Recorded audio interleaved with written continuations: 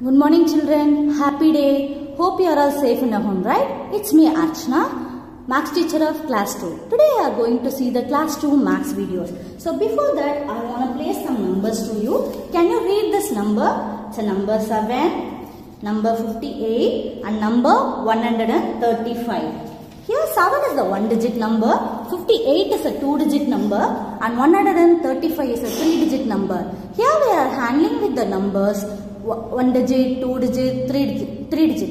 Can you guess what topic we are going to learn today? It's a numbers up to 200. The chapter 1, numbers up to 200. Here we are going to learn building numbers up to 200. Building numbers up to 200. Here I am having some blocks. Each block is considered as ones. So I am going to add this. 1, 2, 3, 4, 5, 6, 7, 8, 9, 10. So 10 ones equal to 1 time 10. 10 ones equal to 110. Here I am using the strips for this 110s. Now I am going to place 110, 2 tens, 3 tens, 4 tens, 5 tens, 6 tens, 7 tens, 8 tens, 9 tens and 10 tens. Okay. Now 110 is equal to 10. 210 is 20.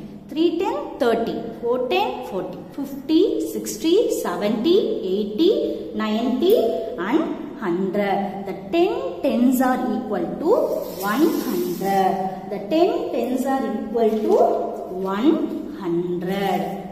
Here I am representing the 100 by using the slips. Here I am placing 100. 100, 200, 100 plus another 100. 100 plus 100 will give 200. Now I am going to represent some number. You are going to find the answer. I am placing 1 time 100 and 3 ones. Sorry, 3 tens and 4 ones. 100, 3 tens. 3 tens are 30, 4 ones. Can you find the answer for this?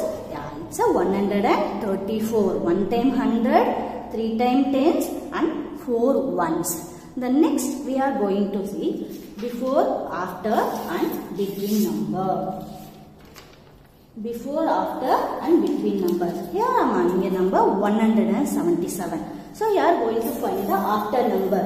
To find the after number, just we are going to add one number with the given number. So the 178 comes after 177. To find the before number, we are going to reduce one number from the given number. So 176 comes before 177. So 177 is placed between 176 and 178. So 178 is between 176 and 178. Here I am going to place one more example. 144 is a given number. So to find the after number, I am going to add one number with the given number. So 145 comes after 144 and 143 comes before 143. So 144 is a between number of 143 and 145. Next we are going to learn the expanded form. The expanded form is nothing but we are going to explain the number. So here I am writing the number 185. So first I should place, this is a 3 digit number. First I should write the place value for this. 5 ones, 8 tens and 100 and 100. So now I am going to write the answer for this in the expanded form. 1 time 100 is 100. plus 8 tens 80 plus 5 ones 5. So first I should write the place value, then I should expand the number. Here I am having one more example for this.